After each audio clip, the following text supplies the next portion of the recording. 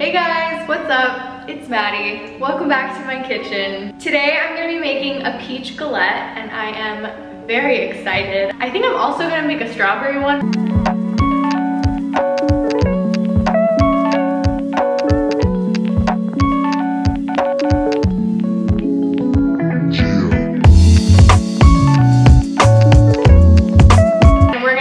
This recipe. I'm so excited and I'm actually going to taste test it for you guys at the end of this because I realized I didn't do that in my last cooking video and I honestly don't know why. We're gonna make the pie dough first and that is going to need to rest in the fridge for at least 2 hours. So don't worry about preheating your oven yet.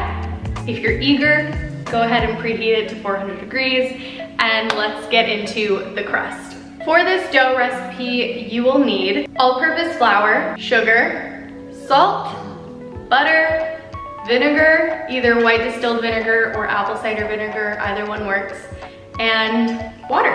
Obviously, the first thing we're going to do is measure out all of our ingredients, so we're going to measure everything.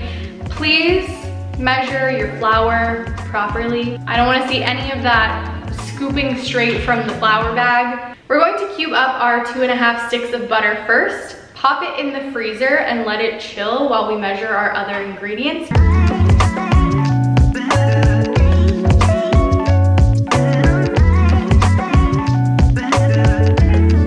After you cube your butter, measure out all of your dry ingredients. They can all go into the same bowl. You'll need 2.5 cups all-purpose flour.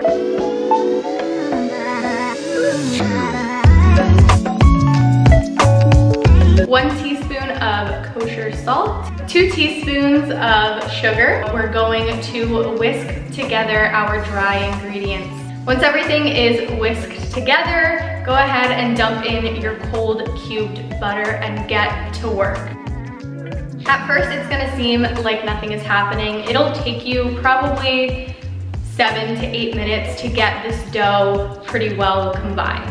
You're still gonna have some shaggy bits and some lumps, but you don't want any huge chunks of butter. We'll measure our wet ingredients, 1 tablespoon of apple cider or white distilled vinegar, and 1/4 of a cup of cold water. Go ahead and flour your work surface a little bit, whether that's a cutting board or a clean countertop, and go ahead and dump out your dough. This is where your water and apple cider vinegar mixture comes in. You're just going to drizzle it through your dough and start working it together.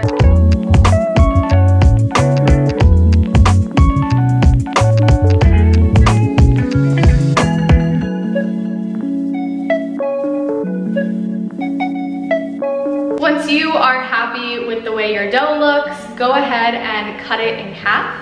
You're going to be making 2 discs of pie dough, and then we're going to wrap it in plastic and store it in the fridge for at least 2 hours. If you don't want to make 2 galettes today or you don't want to make an entire pie, you can refrigerate the extra dough for up to 4 days and freeze it for up to 1 month. So now that our dough is chilling in the fridge, we wait.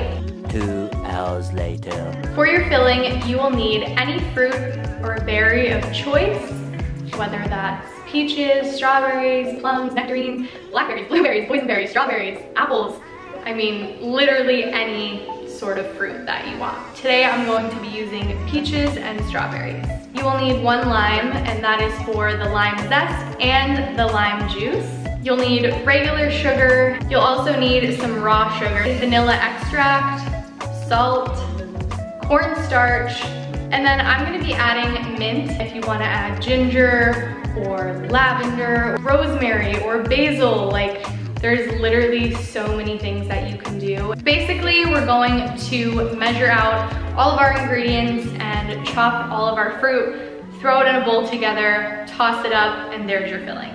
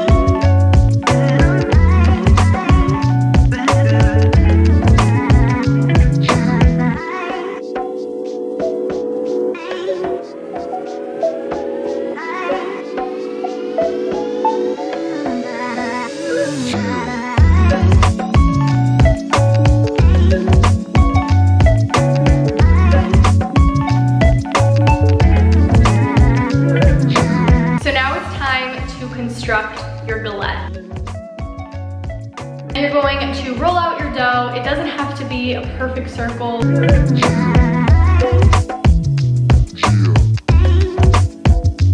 This is a huge key step. We're going to transfer it onto our baking sheet that is lined with either parchment paper or a Sil-Pat. That is a silicone baking mat. Once it's full of fruit, it's gonna get a little heavy and you don't wanna have to pick it up off the counter and put it onto your baking sheet because your dough could tear pretty easily if you've rolled it out too thin. So just assemble it on your baking sheet so that you can pop it straight in the oven, make your life easier.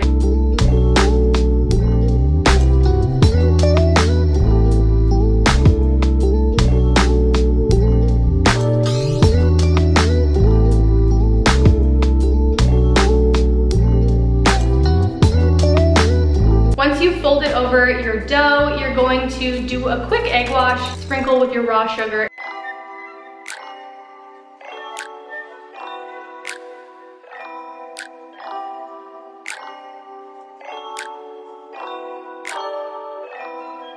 Your galette is assembled. It is time to put that baby in the oven.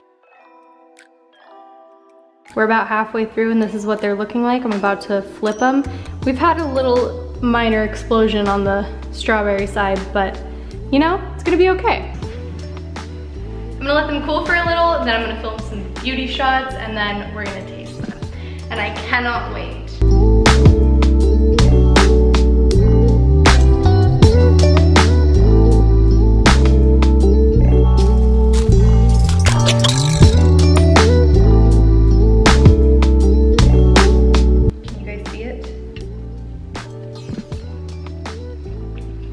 This is delicious, like it's so good. This crust, like it's so flaky, it's ridiculous.